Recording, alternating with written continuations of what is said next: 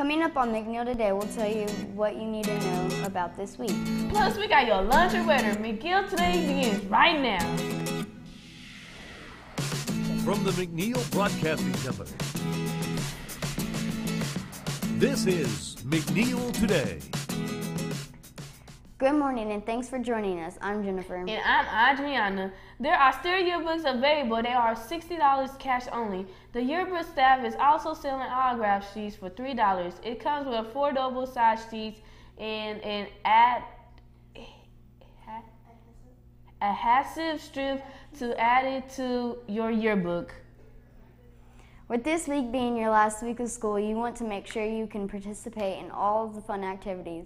Remember that students that owe fines will not be able to participate in field day on Thursday or attend the end of the year pep rally and talent show on Friday. At this time, all fines must be paid in cash by tomorrow.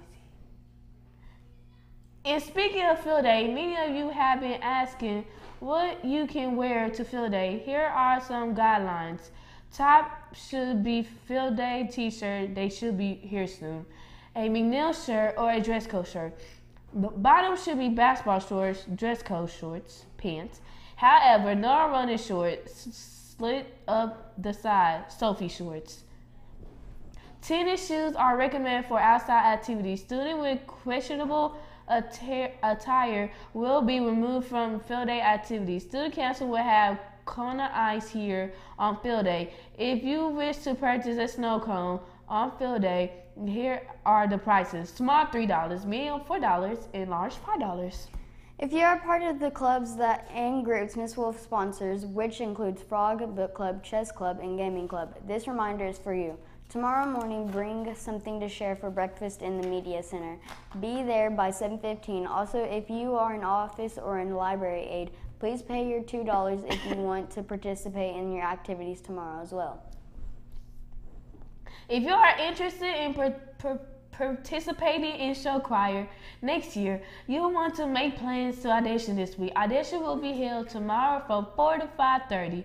Come prepared to sing 30 seconds of pop songs of your choir a cappella and dress conformably to dance. This year's show choir has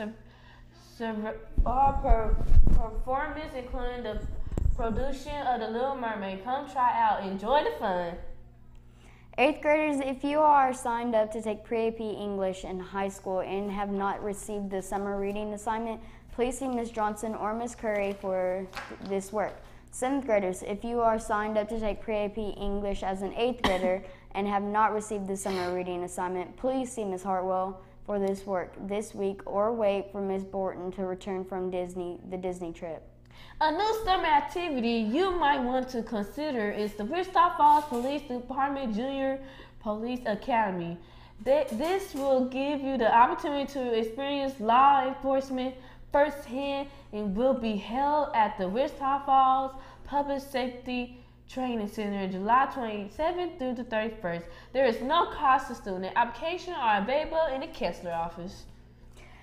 There are several other summer activities you might want to check out as well. Some of these include being a junior counselor for Campfire or PCAT Prep Camp, a study skills camp, and a JROTC Leadership Challenge, an elite skills football camp and baseball camp. For information on any of these, please stop by the counselor's office and visit McNiel website. It's time for your weather. Here's Rayleigh with your weather. Thanks, guys. Let's take a look at your forecast.